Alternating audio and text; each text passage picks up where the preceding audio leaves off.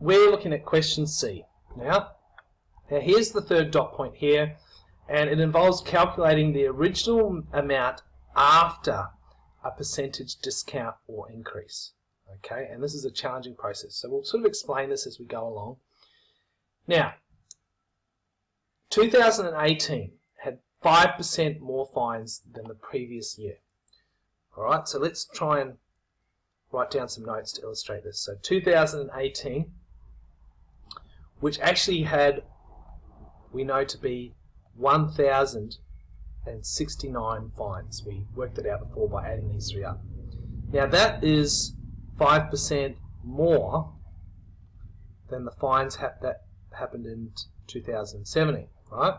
So then in 2017, we don't know how many fines there were, but we do know that it's less than 1,069. All right. Now I'm going to do it wrong first on purpose in green, and I'm going to do it the exact way that most people do it that is wrong. What they do is they go, oh, all right, so let's calculate 5% of 1,069. Let's go 5 divide 100 times 1,069 and see what we get. Now 5 divided 100 times 1069 is 53.45. And then they're like, oh, okay, so if 2017 is 5% less than 2018, then we just take that off. We just go 1069 minus 53.45, and we get 1015.55, and they put that as their solution. And it looks fine. I mean, it's less than 1069. In fact, it's 5% less than it. So how come it's wrong? Now, the reason it's wrong becomes evident when you try and go in the other direction. For instance, what happens if I take 5% of this new number we have, 1015.55, right? What am I going to get when I do that?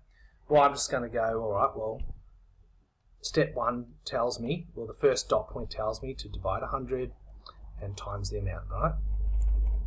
It's going to go off screen a bit. Anyway, 5 divided 100 times 1015.55, and it gives me 50.7775. So if I take my 1015.55 people in 2017 and add the 50.7775, surely I should go back to 1069, right? Plus 1015.5. But when I add it together, I get 1066.3275, right? Which is wrong, because it should add up back up to 1069. So we can't use the first dot point. And the reason we can't do it is because essentially what we tried to do in green is we tried to find 5% less than 1069. But the question says that 2018 is 5% more than 2017. So to calculate the 5%, we need to calculate 5% off a number that we don't know. So how do we do that? Well, I think one of the best ways for solving these is to use the 4 boxes technique that I've demonstrated earlier, right, with our 2 arrows. Now, actually, we won't draw our arrows yet because the arrows can change direction sometimes. So let's do this. All right.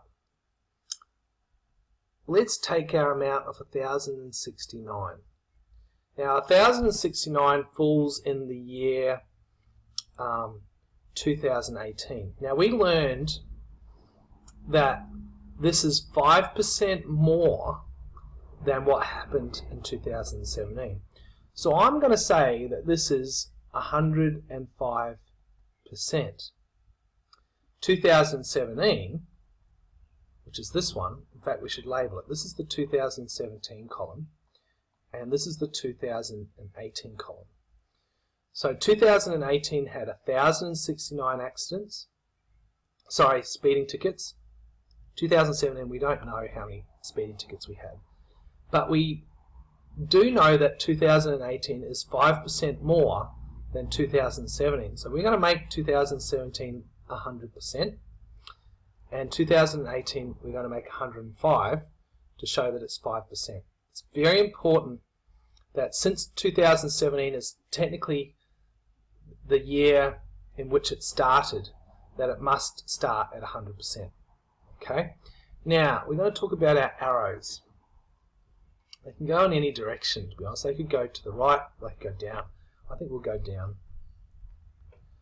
We've got to figure out, we're actually going to divide here by something. Oh, no, not divide. What am I thinking? We're going to times. Not thinking straight. We're going to times by some number here. Remembering we times by the same number for each. So 105 multiplied by something equals 1,069. Now to work out what that is, you just divide them. You go 1,069 divide 105 and see what you get. And it's a really long number. It's quite important to keep all the numbers if you can help it. Let's just put an arrow because it's a really long number. 10.18095238. Okay, so it's a really long decimal. Now that's good because that tells me what I should multiply over here.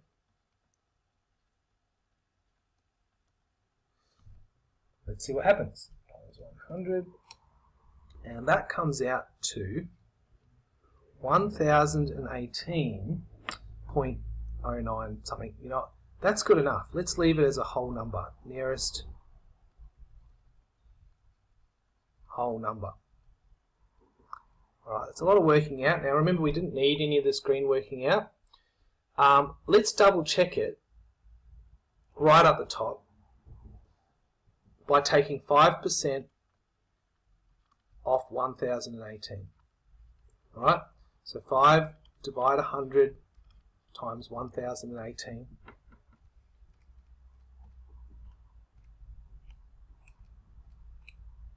is about 50.9. So about 51. It's approximately 51. And then if you take 1,018 speeding tickets and add on 51, you will get 1,069.